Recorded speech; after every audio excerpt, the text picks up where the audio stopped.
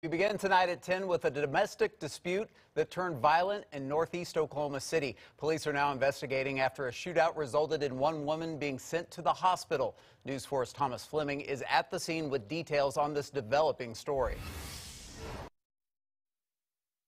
Neighborhood just a few hours ago that a male and female gathered at a grandparent's house, and that meeting ultimately resulted in a dangerous shootout. Police have confirmed with News 4 this started off 59th and Stonewall as a domestic incident. A man and woman began arguing and it eventually turned physical. One group of people who was there, who police say were associated with the male, started shooting. Another group of people who was there and associated with the female shot back. One female victim was shot during that incident. She was loaded in a vehicle and fled from the scene. Officers came across that vehicle on this street on Northeast 50th and Lincoln. They came upon that car when they were responding and took her to the hospital to be treated. Police say there is no additional information at this time.